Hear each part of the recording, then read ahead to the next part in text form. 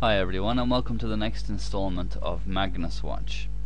Carrying on with the same factors as we decided for the last video, here's the game he played against Teimour Radjabov, who he will face in the Candidates tournament in March. It was played at the Pearl Springs tournament in 2009. Carlsen had white and opened with e4, which is what he has played more than half of the time over his career. Radjabov is one of those interesting players who plays very safe with white and goes for the jugular every time with black. He is undoubtedly the greatest proponent for the King's Indian offence alive, and against King's Pawn he is fond of playing the Sicilian, which he did here with c5. Then play continued with knight f3, and now knight c6 and bishop b5. The Rosso-Limo variation, which avoids the more open main lines. Black, of course, has several ups here, and Radjabov elected for e6, aiming for knight g e7 and a quick d5 to try and stake a stronger claim to the center. And Carlsen just castled. Good to castle early, and after knight g e7 he played c3, which prevents any knight d4 ideas, which can be kind of annoying to hassle this bishop, although there is the option of doubling the black pawns. It can be dynamic to have these central pawns. So c3 prevents that, and plays for later d4 break to further expand and gain space in the center. So next came a6, put in the question to the bishop, and you can't double the pawns here even if you wanted to give up the bishop pair. So he played bishop a4, which is the only move that's consistent with his previous play, and after b5 he played bishop c2. And Radjabov didn't want to play d5 right away, went instead for bishop b7, reckoning that it was wisest to make one more preparatory move before playing d5, which is what black's strategy is revolving around in this particular opening.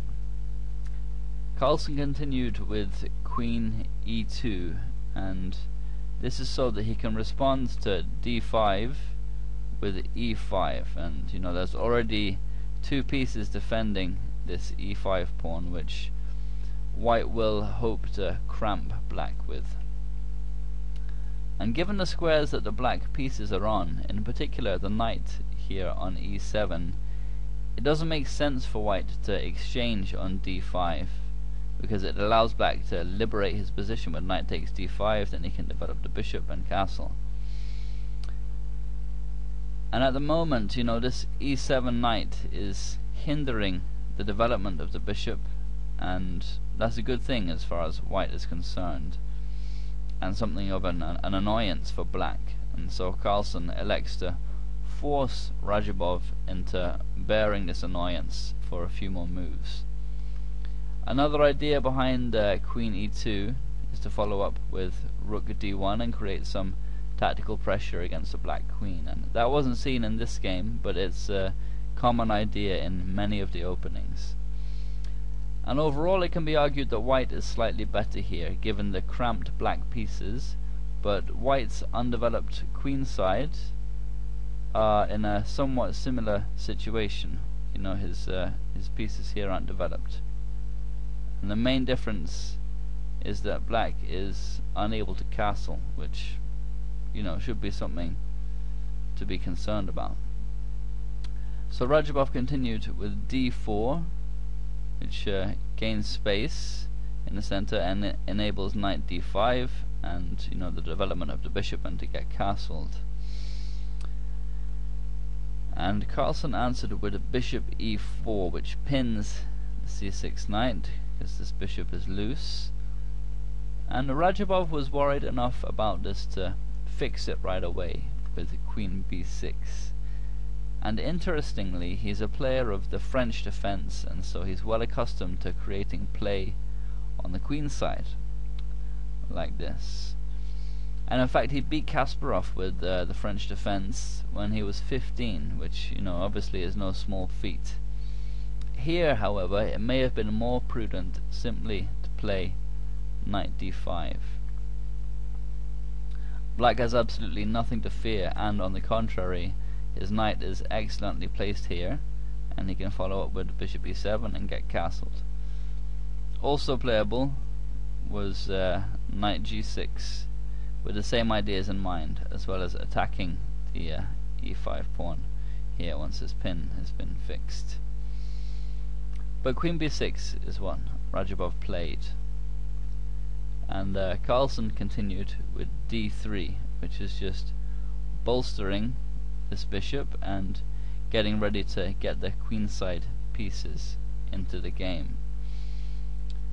Radjabov answered with the rook d8, which is another of the reasons behind queen b6, as well as relieving the pressure of this pin, is to move a rook to d8 and enable rook takes d5 in the event of knight takes d5 and knight to d5 and bishop takes d5. And, you know, after that he could in theory hope to pile pressure on the d3 pawn here, which can become backward after d takes c3.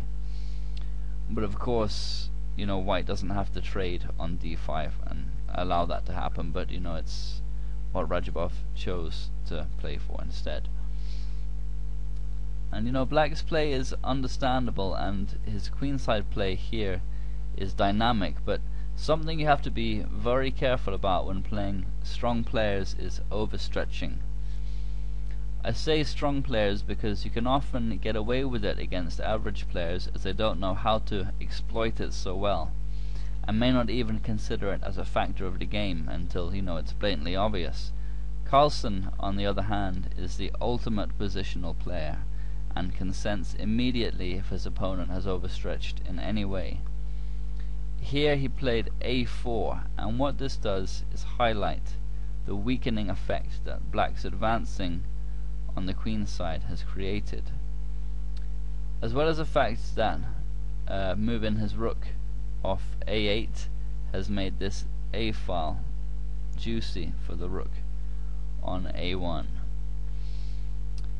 And Radjabov answered with knight d5, which, you know, is consistent with his previous play, but this gives white a small edge, and, you know, Carlsen has played for this very idea, as he knows black will have to move the knight in order to get castled. And, you know, playing like g6 and bishop g7 instead is definitely too weakening. And it's the ability to judge factors like this that makes brilliant players, and Carlsen is superbly astute at such things.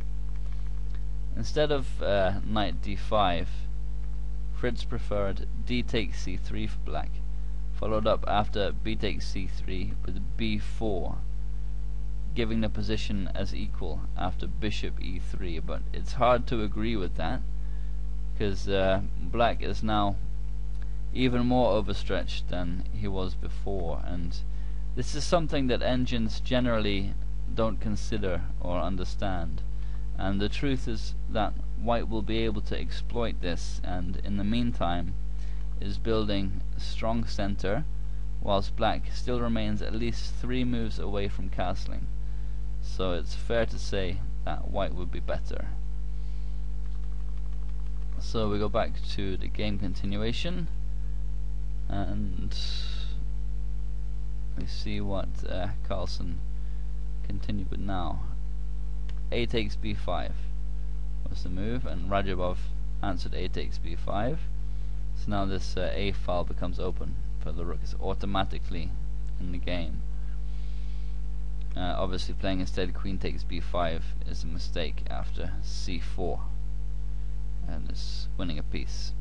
For example, queen b6, c takes d5, e takes d5, and bishop f5 with a simple, straightforward win for white. Okay, that's the end of part 1.